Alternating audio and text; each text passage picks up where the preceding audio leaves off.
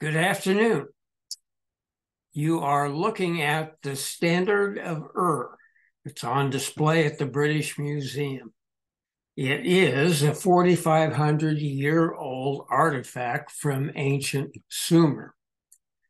Its purpose is still under debate, but its message can still resonate with 21st century humanity.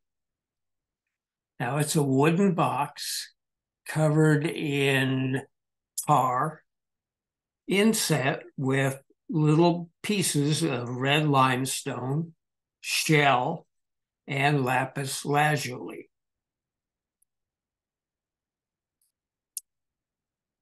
Here's a map of ancient Sumer, Mesopotamia, the land between the two rivers. You can see the rivers, the Tigris and the Euphrates, as they go through this very fertile land, then very fertile land. At the time, the Persian Gulf came up here so that Ur was close by the Persian Gulf.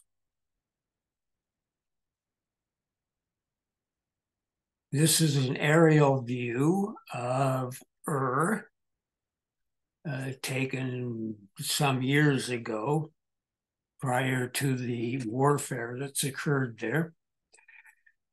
Interestingly enough, the ziggurat, or artificial mountain upon which was situated a small temple to the god Nana, the moon god, this was restored under Saddam Hussein. It was meant to be a tourist attraction, and he was doing the same thing at Babylon, trying to restore ancient Babylon. The site was excavated by Leonard Woolley in the 1920s. This is a photograph of the excavation. This, I believe, this area right in here is the Royal Cemetery, in which so many valuable artifacts were discovered. Recall that this is all hand dug. No backhoes were involved. It was a monumental task, worthy of the ancient Sumerians. Here is a photo of Leonard Woolley holding up a stela along with T.S. Lawrence of Arabia, who was himself a classical archaeologist. This photo shows Kathleen Woolley, who was a single woman, an archaeologist. She is said to have been second in command on the excavation. And she married Woolley as a convenience so that she, as a single woman, could remain with the excavation. In this photograph, you see Woolley once more with Agatha Christie and her husband. Agatha wrote a murder mystery called, I believe, Murder in Mesopotamia, to go along with a couple of her other mysteries that were set in the archaeology of Egypt. This final photograph shows Woolley carrying the recently excavated Queen's lyre, or harp. Here it is restored, the bull's head harp. You can see the gold, the lapis lazuli here, and the inset similar to the Standard of Ur.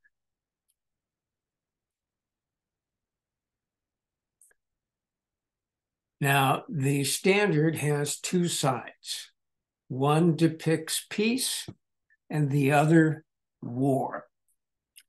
And it's interesting to look at them in some detail. First of all, you'll notice in the upper register, there is this large authority figure. Could be a god, could be a king, could be the priest of the temple of Nana.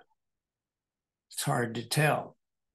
In any event, these seated figures obviously are members of the social elite of Ur, and they are being hosted by this authority figure, or to honor this authority figure. They're being entertained by this harpist with a bull's head harp, and they're being served by probably house slaves of the palace or temple. The second register shows agricultural peasants bringing in their stock from the countryside. Most of these animals probably would be used for sacrifice to the various gods that were honored by the priests and the social elite. And afterwards, of course, it fed them in banquet style. And that does not include the peasants, who represented 90% of the population then and did so throughout Western history until probably the 18th century. The third register shows peasants bringing in probably grain, dried dates, vegetables, anything that was consumable by the urban elite. So what you have here clearly is a highly stratified society between the elite and the peasantry. And that's going to stay pretty much the same, as I already said, at least throughout antiquity, through the end of the Roman Empire and beyond.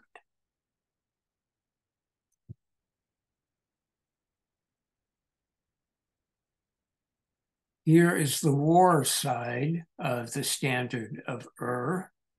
You can see the war band leader, probably the king or the military general or leader. He has his troops. They are in uniform. They have some prisoners here and here. We've got war chariots, four-wheeled war chariots that have already conquered some foes. But really what we have here is absolute documentation that 4,500 years ago in Iraq, there already existed state-sponsored, institutionalized warfare. And that has been a plague on humanity for the last 4,500 years. So, the standard of Ur, food for thought.